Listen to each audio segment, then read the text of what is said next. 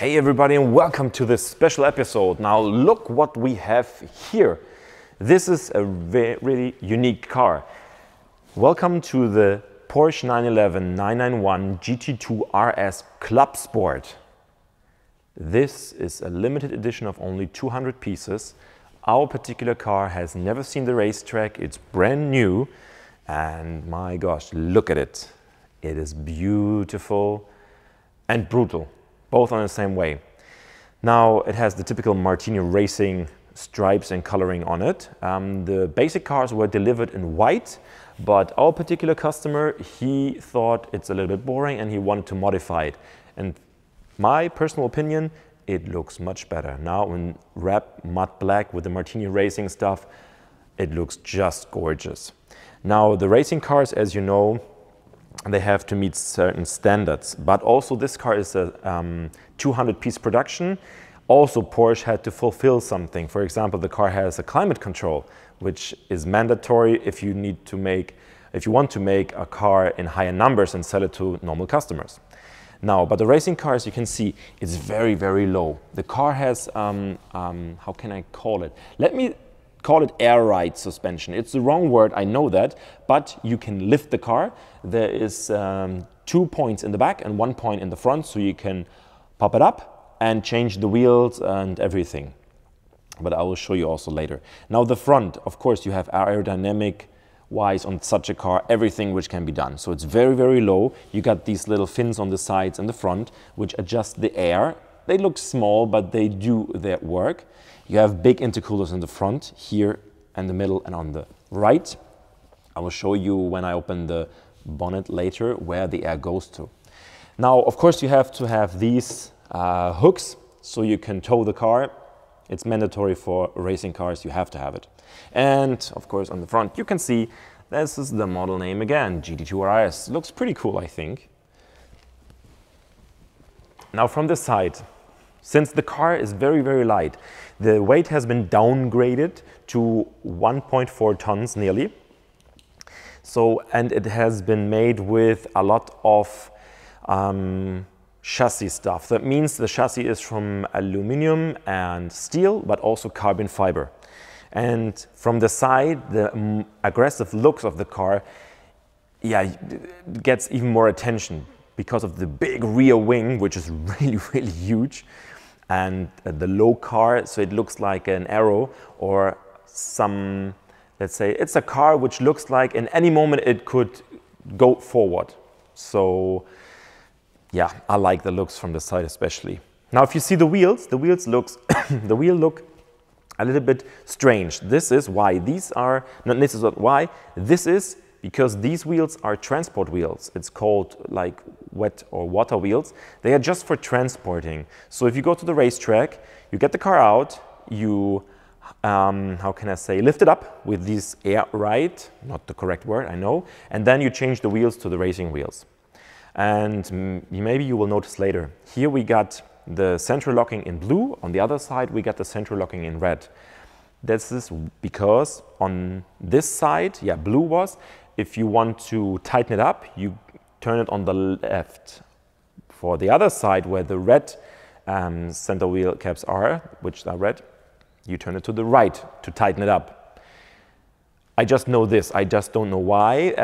As far as I heard, while you're driving, they tighten them up even more, so everything is really, really fixed and nothing can lose during driving. Nothing can be loose. Now from the side, you can see carbon fiber accents. You have the air intake here behind the door and also in the front, here in the fender. Nice carbon fiber, perfectly matching with the matte black, my opinion.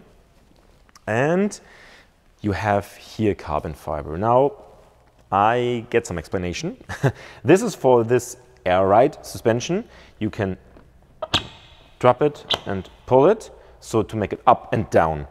Now here is a small tank for inside for water, not regular water, distilled water. You can see the tank also. Let me open the door.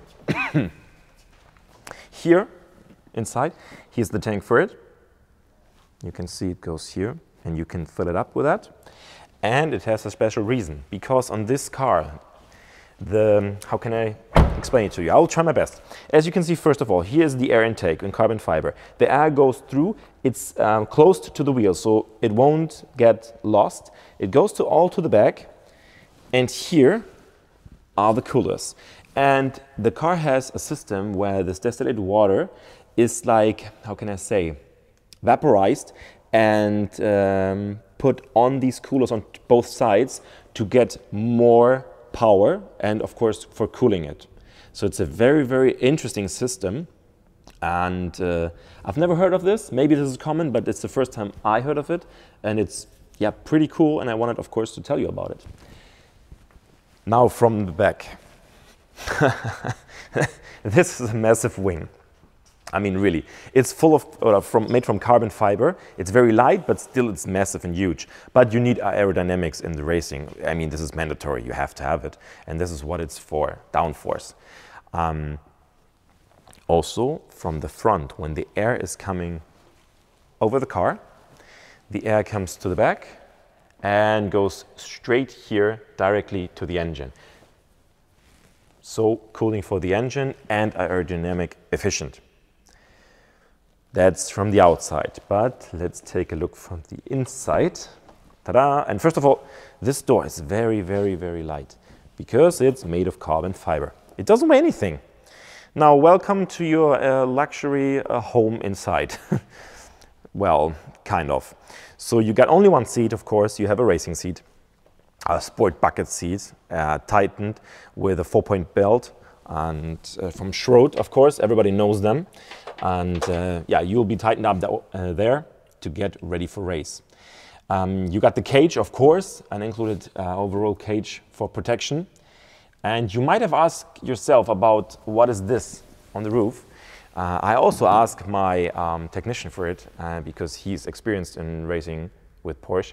And this is like the emergency exit. If the car flips over or lays on the side, you can just kick it off from the inside, and then you can escape from the car if you need to.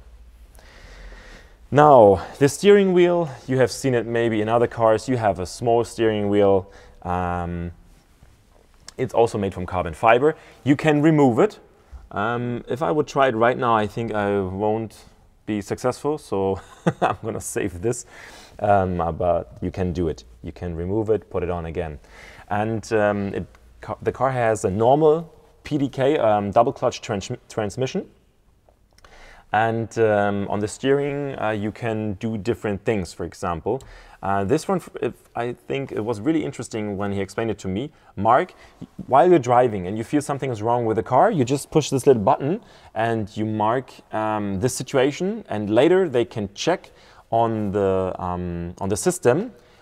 When you marked what happened, was something wrong with the steering, with the fuel pump or anything. So it's very interesting. In the same moment you feel something is wrong, click the button, it's recorded, and then later you can check, not you, but your team can check what was exactly wrong. You see a button over there with an E in the middle there. That means that's the fire extinguishing system. The car has two buttons for fire extinguishing system. One is on the bonnet and one is here on the inside.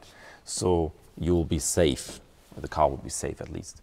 The car has a climate control, as I mentioned before. It looks really normal over here, like with the indicator stuff and actually cruise control. I'm not sure it won't work. Am I? No. And you have many functions also in the center console. You can turn the traction control off. You can adjust the ABS. Then, very interesting also, the red big button over here. I hope you can see it. Can you zoom in, please, here? Is it possible?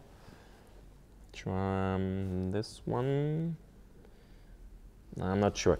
But there's a button which has an R and an F on it. That means front and rear. This is for the brakes because the front and rear brake is independent. So you can adjust how much braking power you need from the front and from the rear.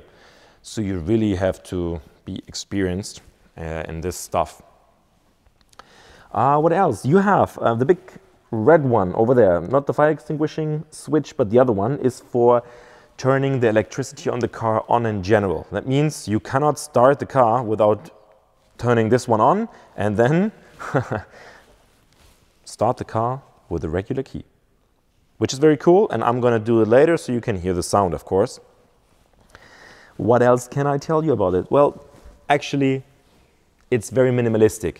You have a lot of buttons on the steering wheel. I know you need them as a racing driver, but the reason there's not so much in the car, of course, is weight and distraction. You should focus on the racing. This is why there's not luxury stuff, and it's a racing car.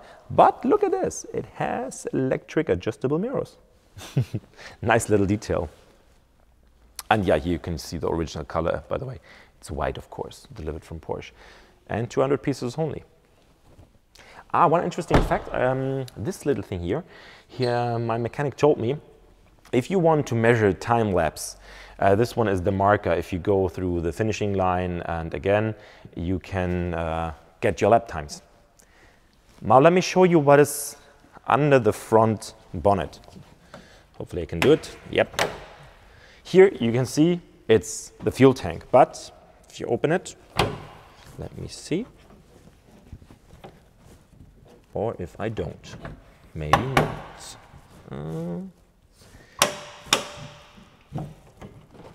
Nope.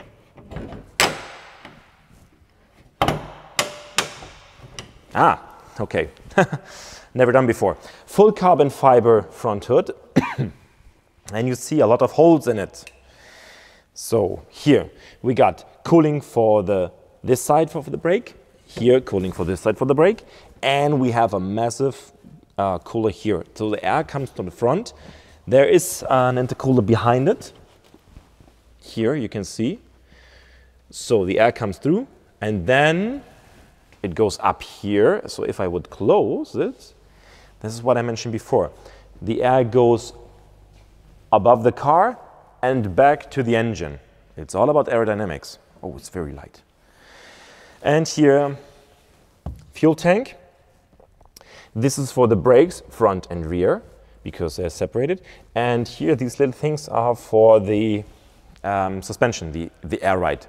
Actually, it's with KW, very well known. One for this side, one for this side. And there's also the second button I mentioned before for the fire extinguishing system. And this little red string, if you pull it, it's a general, like, how can I say, cutoff for the car. It immediately stops everything.